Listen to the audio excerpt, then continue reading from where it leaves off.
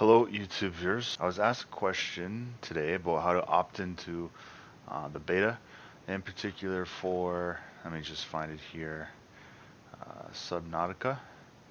So I'm actually in the experimental builds of the game, okay? So let's maximize this.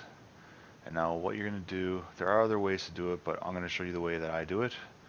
You find Subnautica in your games list, right click it, go to properties, go into beta tab right here, and then you'll see select the beta you would like to opt into. It's a drop down menu, just pick none or experimental.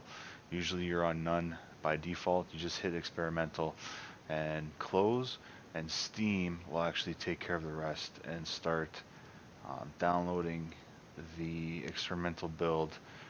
And if you wanted to get out of the experimental build, again, if you wanted to go back to the more stable version, you just right click whatever game, in this case it's Subnautica, go into properties, hit the betas tab, and then change your drop down menu from experimental into none, opt out of beta programs.